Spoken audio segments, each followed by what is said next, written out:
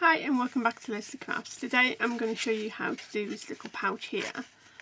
One thing I have noticed, especially with most crafting, is everything comes around again. So even though this isn't a new idea, it's still very popular at the moment. This is done by 6x6 paper pad. And again, I got this in my design kit for June, and you know, I've just got some paper clips in there just to show you that, you know, you can, you know, lovely little gift to give to somebody. So first of all, you want to work out which side you want up. It is better with double-sided, so I'm going to have this pattern on here thing. So you want to fold it corner to corner in a diagonal. Then you want to lift this one, and I just put it up so far, and then I fold it over, and then I get this one and do the same so the tops meet. Again, just fold it down, and you just want to get your top, and then you just want to fold that down as well. There you go, and that's it. That is your basic little pouch done. Okay, for some reason I can never get it centre, but that's just me. There you go.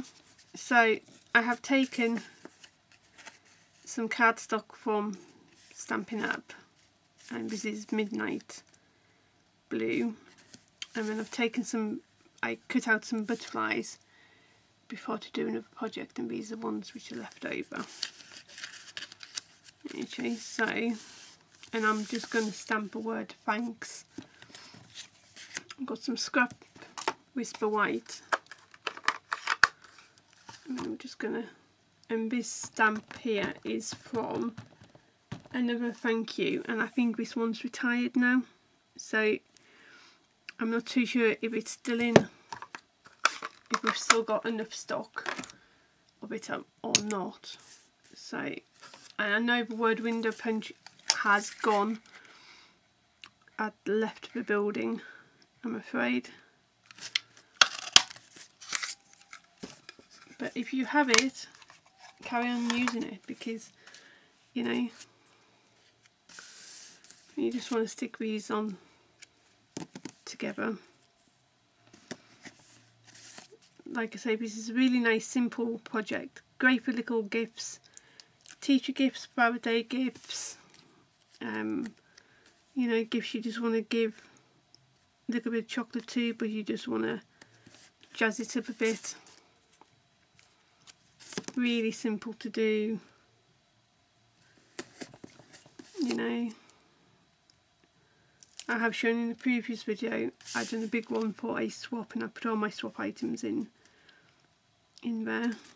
There you go. So I've got my thanks on there, and then literally just take your butterfly and I just bend its wings to give it a bit more of a 3D look,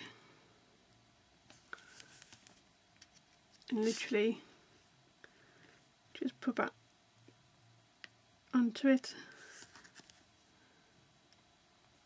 Oops. And there you go. There's your little pouch made. It's really good for, like I say, if you've got a lot to do, you know, if you've got one big paper line, so it would look really, really nice with lots of different things. I have done some for my Christmas in June. If I remember where I put them, then I can show you when I do my videos. There you go. So thanks for watching. If you like what I do, please subscribe. All my links are in the description bar where you can find me. Okay then, bye now.